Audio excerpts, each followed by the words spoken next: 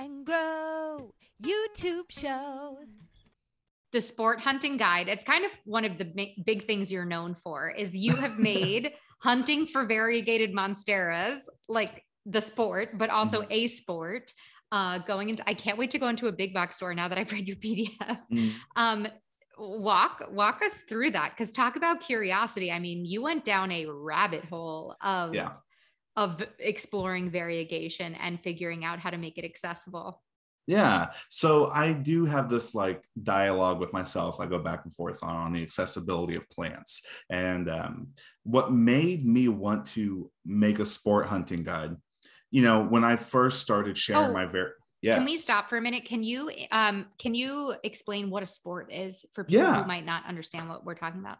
So sport is a sudden and spontaneous mutation in a plant. There's a lot of examples of sports that we surround ourselves with every day, like nectarines, one of my favorites. A nectarine is a sport of a peach. It's just a hairless peach. And the story goes, thousands of years ago, a Chinese farmer was growing peaches, and they noticed that one branch on their peach tree was producing hairless peaches. So they cut it, grafted it, and made an entire tree of hairless peaches, and kept grafting it and made an entire crop of hairless peaches. So that's a sport. Thornless blackberries. Someone in California was growing blackberries and noticed one of the bushes didn't have thorns, which is great for like a plant that you have to reach your hand into and pick the fruit. Like, so that's a sport's just a sudden mutation that you can isolate and make into a stable, brand new plant, if you like. Great. So, and a variegated Monstera is a sport. So when you're talking about this sport guide, that's what we're referring to, not like soccer. No, For those listening who might be confused. So anyway, back to your story.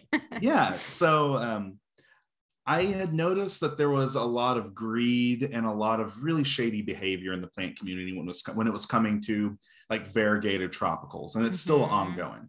I even had someone steal one from me. I would put my plants in like in the science store in Tulsa, and I would overhear people talk about how they just could steal a cutting and like grow the whole plant themselves. And I got so frustrated with this because there was this narrative that these plants are rare, they're expensive. People were paying absurd prices. People were calling these plants investments, like it was like some kind of cryptocurrency or something. And it was just really cringy.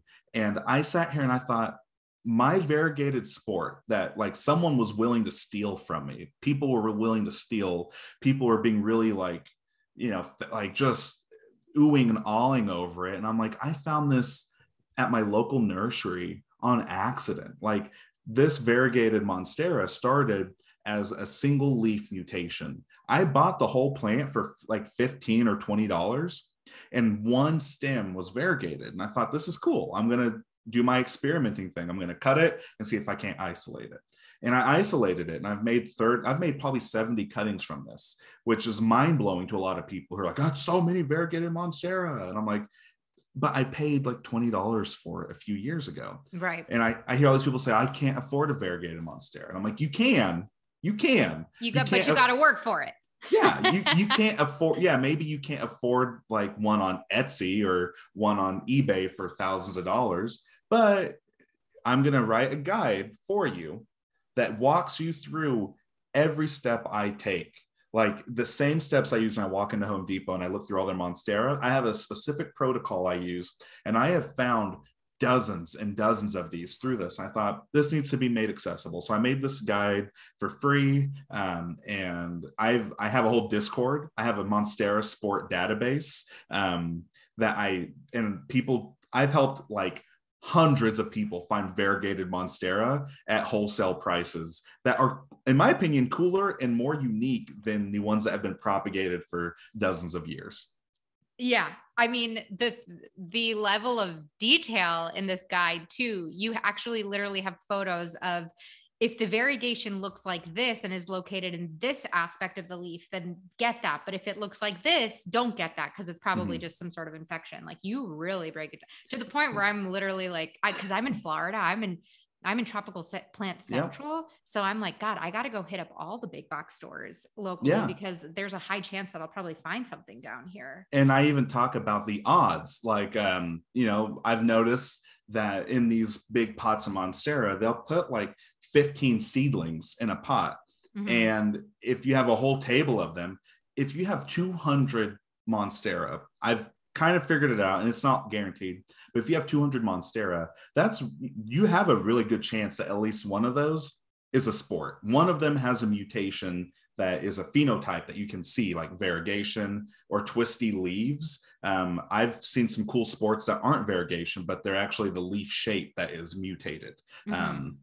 So I would say, yeah, while you're in Florida, I'll get your butt in some plant stores, Home Depot.